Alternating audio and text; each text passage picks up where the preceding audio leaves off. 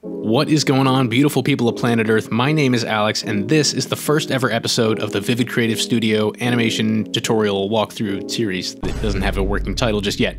But if you follow Vivid on Instagram, as you should, you probably saw this really sweet animation we posted of a lava lamp. I'm going to show you how I made that using a program called Blender. So let's get started.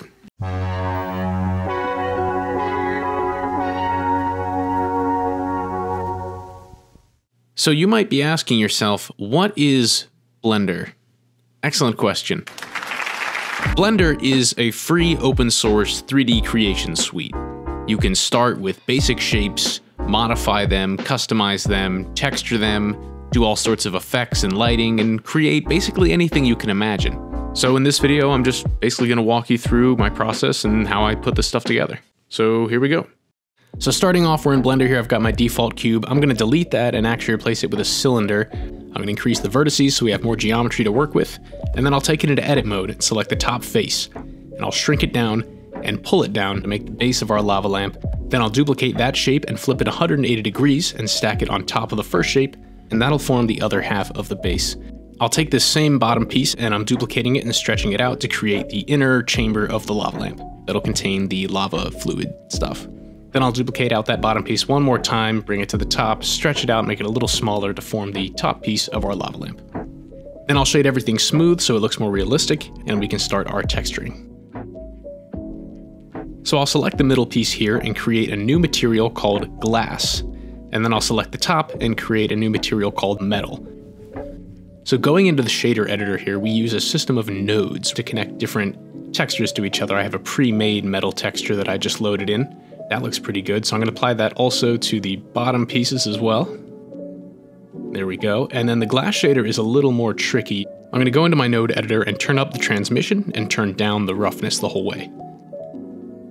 And so that's going to give us a good start, but we're going to keep adding to this. So I'm going to add a transparent shader here, and we're going to mix that using a mix shader. Then I'll set the blend mode of the material to alpha hashed and the shadow mode also to alpha hashed. And now we can see through the glass shader. To make this a little better, I'm going to add a Fresnel node and add that into the factor of the mix shader. So that allows the transparency to look different depending on the angle that you look at it from. And by adding in a color ramp, I can tweak that even more to get the perfect texture.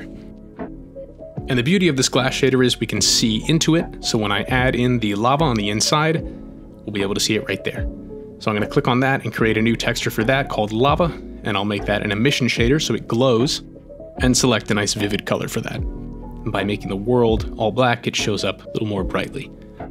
These lava pieces that I'm using, these shapes, they're called meatballs in Blender. When you put them near each other, they create this sort of blobular fluid effect, which is going to work really well for the lava lamp. So I'm going to stretch out this one on the bottom and create that little bit of lava that always pools at the bottom. So I can duplicate these out and position them around, and they'll kind of morph into each other, which is going to look really cool.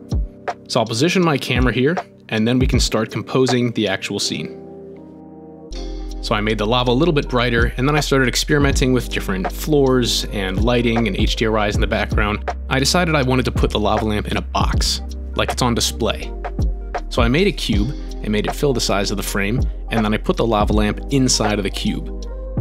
Then I created another cube to go around that cube, and then I'm using the inner cube to knock out a hole in the larger cube. By applying a Boolean modifier to the larger cube and selecting the smaller one, and then hiding the small cube, we knocked out a hole in the big cube. A little long, so I'm just going to shorten that up and put that back around our lava lamp.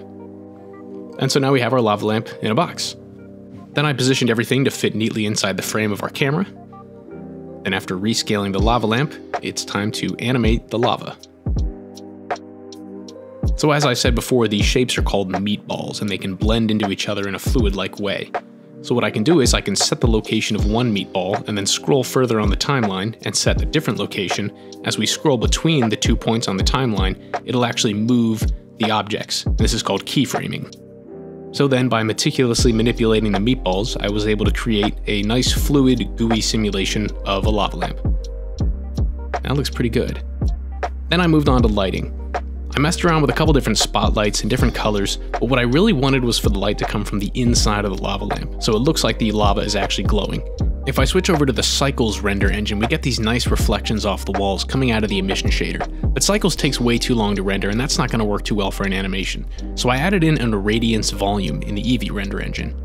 And what this does is it generates a field of nodes, which I can use to bake the lighting into the scene. So after letting that bake for a couple minutes, we now have the lighting pre-cooked into the scene. We get these nice soft reflections off the walls. But was it vivid enough? So I messed around with the lighting and the colors a bit, trying on some delicious new hues, until finally I decided I liked these colors, and then I added in some text, made it into the vivid word mark, and then expertly positioned it right in front of our lava lamp here. But I wasn't done there. First I had to second guess myself and position the word mark in a couple other different configurations, carefully positioning it right on the edge till it was perfectly aligned, only to decide that I didn't like any of those and that all I really wanted to do was make the word mark glow like the lava. And there we go. And here's the final result.